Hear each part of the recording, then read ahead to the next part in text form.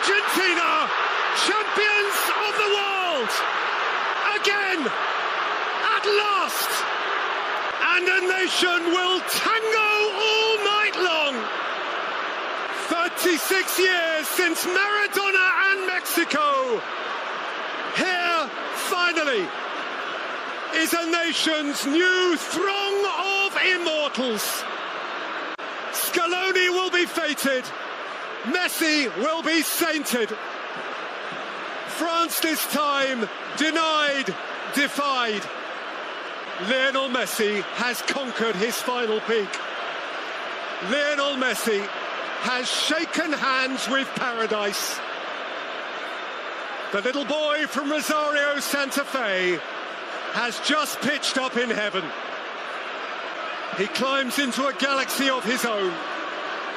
He has his crowning moment, and of course he is not alone. And one feels for Mbappe, who scored a World Cup final hat-trick and lost. How can that be?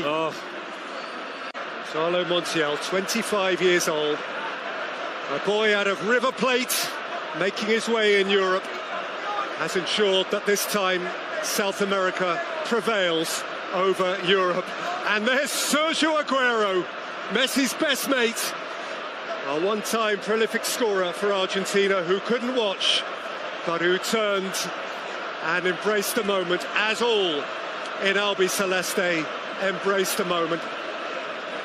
The greatest player of his age finally has the greatest accolade football can afford him.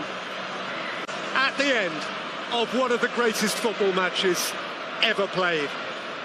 Oh, wouldn't you want to be where they're going to be tonight? Partygoers in the extreme. The final score in an extraordinary 2022 World Cup final. Argentina 3, France 3, and Argentina winning on penalties by 4-2.